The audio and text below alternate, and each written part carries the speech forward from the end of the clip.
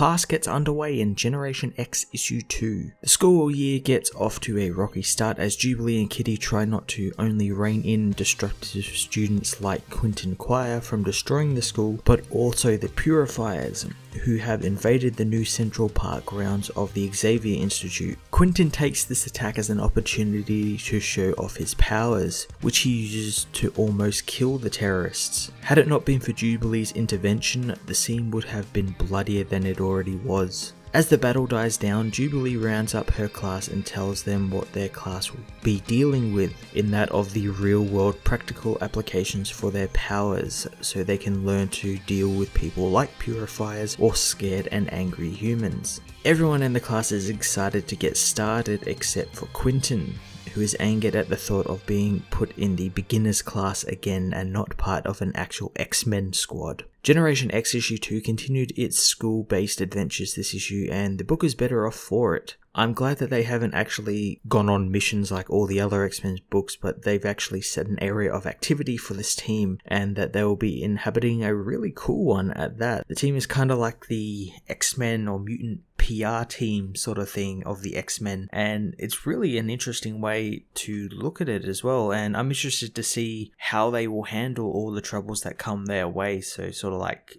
angry and I guess racist humans, Purifiers, stuff like that, so it's going to be very interesting. The only drawback of this issue, like the first issue, is the art, which is really weird looking. I have no idea why, but it's so weird. I'm going to give this issue a 7.5 out of 10. Well, I hope you enjoyed this review. I hope you'll check out my other reviews of comics out this week. You can also catch myself and Joel from Cape Joel in our weekly podcasts, Cape TV and the Comic Multiverse, over on his channel, the Weekly Pool Archive channel, and on SoundCloud. Links to them can be found in the description below. Also, you can follow me on Twitter and Facebook, and if you're feeling a touch generous, I have a cyber tip jar set up. Just follow the links below, and until next time, I am Matt of the Fortress of Solitude, and I will see you in another video.